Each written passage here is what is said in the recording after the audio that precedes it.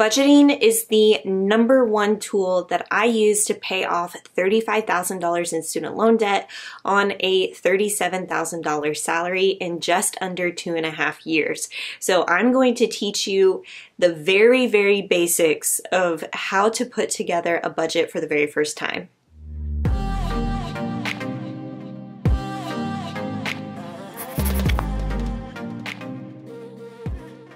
Hey, what's up guys? It's Justine with Debt Free Millennials, the channel to help you crush your debt and live payment free. So if you're new to the channel and you want to start paying off your debt, or you're just looking to figure out how to continue living a debt-free life, scroll down to the bottom and hit that red subscribe button. We're going to be talking about how to put together a budget for the very first time. If you're a beginner, this video is for you. Let's hop over to my kitchen table and let's start putting it together. Okay, first things first, when you are starting your budget for the very first time, let's just keep it simple. So the first thing that you're going to do is you are going to list out your monthly income. If you don't know how much money you bring in every single month, you can go back into your bank account statements and look up how much your paychecks are. And if you're an hourly worker, you may want to take a look at the average of the last 3 months of pay just to see exactly how much you're bringing in on average. So let's say this is $3,000 per month. Next thing you are going to do is list out all of your debt. So this would include things like student loans, credit card debt, personal loans, car loans. You are going to list out everything. And you are going to list out your minimum payments, because we know that at least you have to pay the minimum payment every single month. So that could look like this.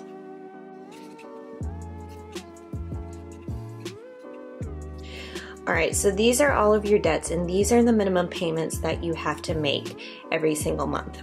Then the next place that we are going to go is our fixed expenses. So fixed expenses could include things like rent, food, utilities, insurance, gas.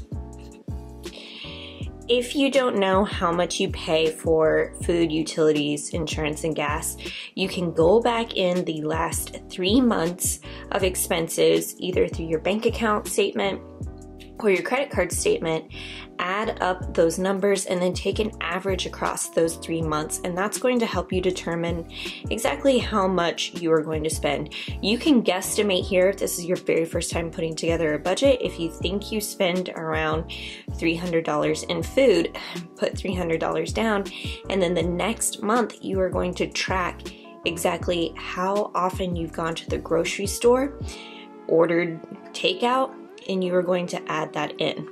Now, one note about food is that I do put groceries under fixed because I know I'm going to be buying groceries every single month, whereas restaurants and takeout and delivery and things like that would actually go under my fun expenses.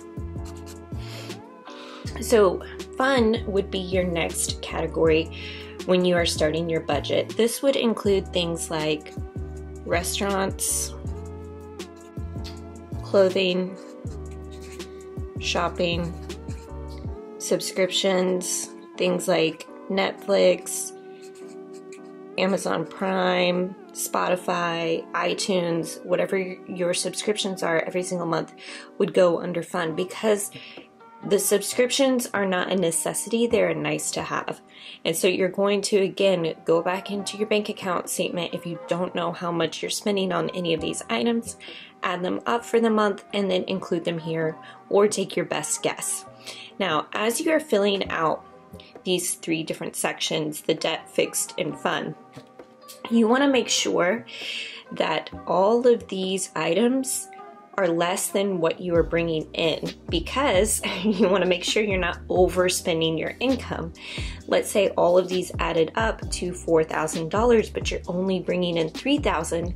That means you're overspending by $1,000, and that's where things in the budget can change. Now, the next category that you'll want to pay attention to is future.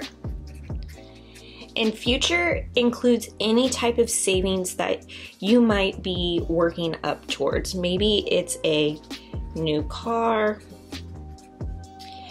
a house, or vacation, whatever it may be. You can definitely add in your future savings categories right inside of your budget so that we can keep track of those financial goals every single month. You'll also want to create a section for fudge. Now, fudge is not chocolate, but I guess it could be. But fudge actually means this is your buffer inside of your budget in case you overspend in a different area. So this is like, oh, fudge, I forgot that I need to buy mom a gift.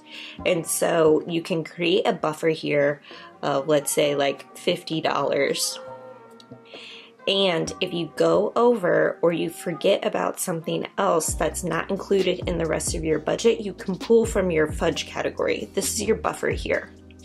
All right, the last thing that you want to do when you're making your budget for the first time is once you get all of these basic subcategories filled out, you want to add them up with your minimum debt payments and make sure that your total monthly expenses is less than your income. And ideally, you would want this to come out to a zero-based budget. So that means our income minus expenses is zero. And the reason why we want it to be zero is because anytime you have money left over, chances are that money either gets spent, missed, it's forgotten about, but in most cases it gets spent, and it needs to be allocated somewhere. That's what becomes purposeful budgeting for you. So every dollar should have a name inside of your budget. Now, if this ends up being a negative number up here, so if your income and expenses, if this was like $4,000, as I was saying, then you're negative $1,000 in the hole. That means you're overspending and something needs to be adjusted inside of your budget.